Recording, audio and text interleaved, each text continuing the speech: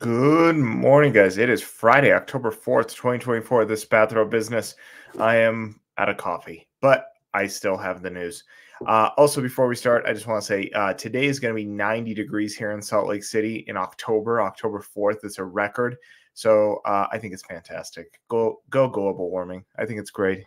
And don't forget, polar bears are godless killing machines, so don't feel bad for them. All right, let's jump into it. So the big news is the port strike is over. So the port strike ended last night, where the workers agreed to a tentative deal on wages and extended the real negotiations until January. So as part of the deal, they get a massive pay increase, about 61% over 6 years under the current agreement.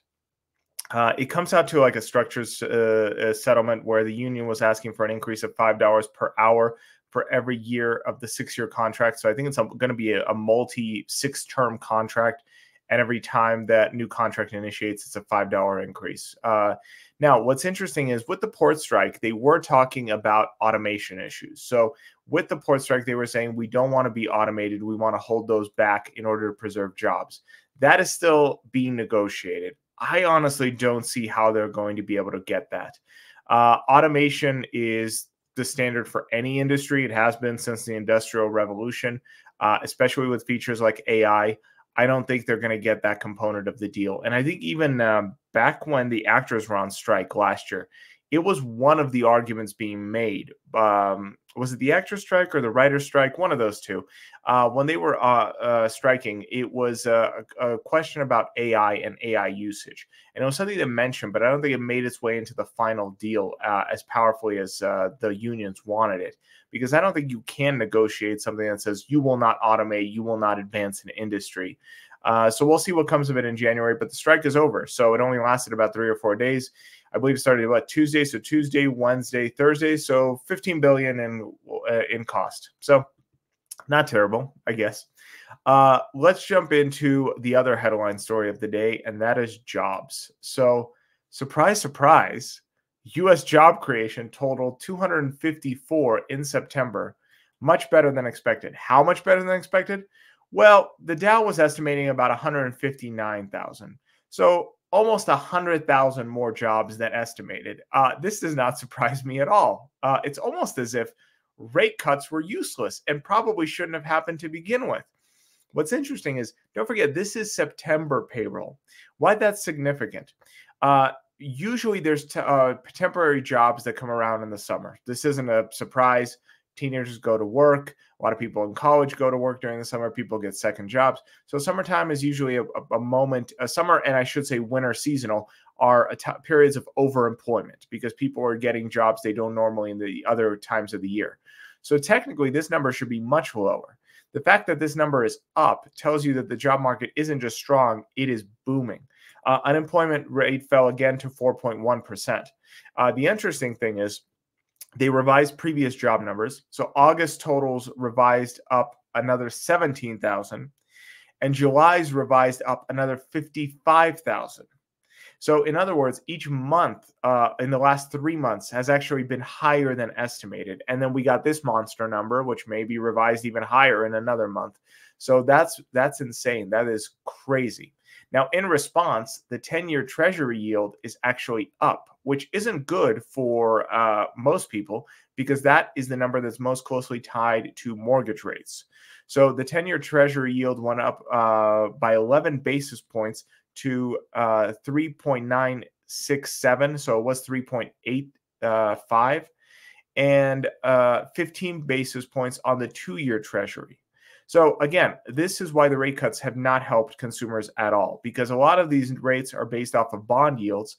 And this means that the interest rate for most mortgages is going to go up, whereas hedge funds, private equity firms, major banks now can borrow at lower rates. So all that rate cut did was help Wall Street and not Main Street. This is what I constantly talk about of why rate cuts should not be happening, why we should be raising interest rates. And what's funny is this article still talks about the fact that rate cuts are coming. They're just not going to be as severe as we've seen. It's not going to be half basis points. It's not going to be a full basis point. It's going to be, just a little quarter basis points here or there. I think that's insane. I think that's absolutely insane to be talking about rate cuts when you've got job numbers this strong. And in addition, I didn't mention the best part. So, in addition to all that, wage growth is also up. So, in addition to that, strength creation split over wages, hourly earnings increased 0.4% for the month, and we're up 4% from a year ago. So, wait, and that's not surprising because I reported, what was it, back, I think in June, that wages were up nationally across the board in places that you wouldn't even imagine. Were in rural areas, in backwater areas, wages were up everywhere. It was an Axios story. So we are up 4% in wages from a year ago. So if I was to say what an inflation number was, I don't know, maybe it's 4%, seeing as how wages are up 4%, seeing how jobs are stronger than ever before. And yet they want to cut into this climate. They want to cut into a scenario where homes are already expensive and have not dropped down. Every inflation report shows that housing is on the rise. The cost of housing is on the rise. You've got payrolls going up. You've got job creation going up, and they want to cut into this market. Don't you think that might be a recipe for disaster? I don't know. I think it might be. Speaking about housing, let's talk about Utah. So, median home price in Salt Lake City Metro is up again. So, the median home price in Salt Lake City spiked again this summer, approaching 2022's record high. That was when interest rates were like at 1%. The median price reached $549,000 in July, the highest since its peak of $560 in May of 2022. That was before all the rate increases started happening. What we're seeing is falling rates. We're not. Tied to September interest rate cuts. We're not. On the other hand, lower interest rates could free up some Utah housing. So that's making the argument of, will this lower interest rates costs of homes or not? It's not. So home prices are already in Salt Lake on the rise. We've reported that in every single inflation report, housing costs and rents are on the rise. And now we're trying to cut into this climate as well. So yes, everything is going up in price. Inflation is very much real. So those are the main stories of the day. I do want to share two fun stories before we go. So the first is Wendy's to release SpongeBob Krabby Patty collab. So this is for SpongeBob fans. Wendy's is celebrating 25th anniversary of SpongeBob SquarePants with a Krabby Patty cheeseburger and new pineapple under the sea frosty. This is a limited time menu that launches on October 8th. Now, you might be asking, why is a podcast that focuses on business talking about SpongeBob and Wendy's? Well, because I think this is a great idea for a business. Now, this is clearly a business that only, I think, retail and restaurant can do. But collaborations are a great way to grow and a great way to advertise because I'm not a huge Wendy's fan. I mean, I've got nothing against that. I just don't eat there very often. When I do, it's usually their salads. But it sounds interesting. I will totally get it. I want to see what a Krabby Patty tastes like. And I'm not even a SpongeBob fan. I never even watched this show when I was growing up. But I want to see what a cartoon cheeseburger tastes like.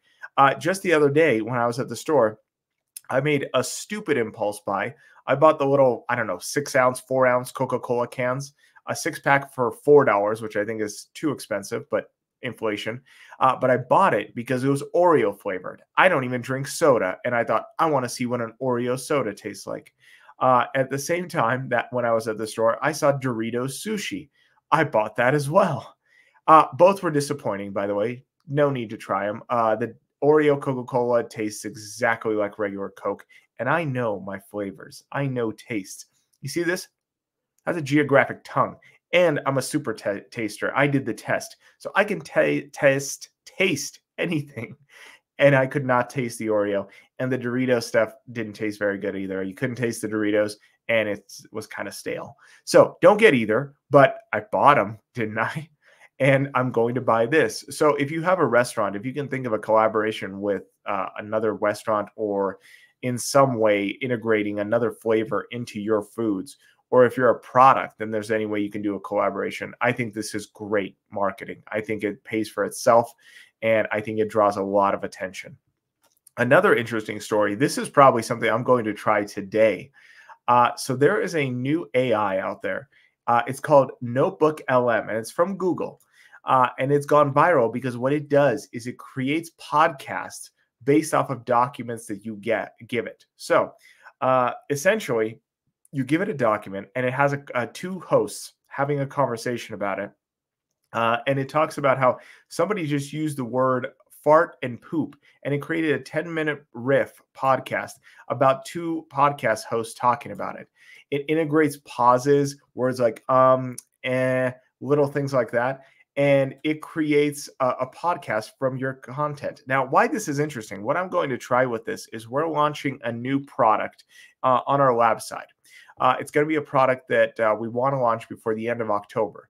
And we're creating literature for it. We're creating contracts for it, all sorts of documents and things like that. So I have a lot of content.